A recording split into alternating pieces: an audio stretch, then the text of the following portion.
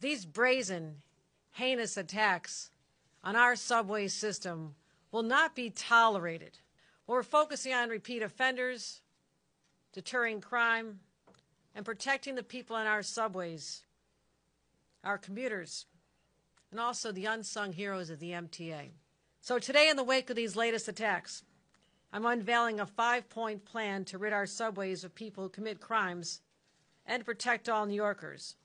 Bag checks will be conducted by over 1,000 members of the New York State Police, MTA Police, National Guard. In addition to what the city is doing, we're coordinating with the city of New York so people will see this.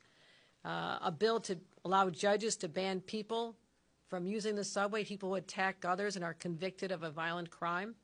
Improve coordination between police and DAs to keep violent criminals off the subways. Cameras on and in the conductor cabins, and expanding our mental health outreach teams.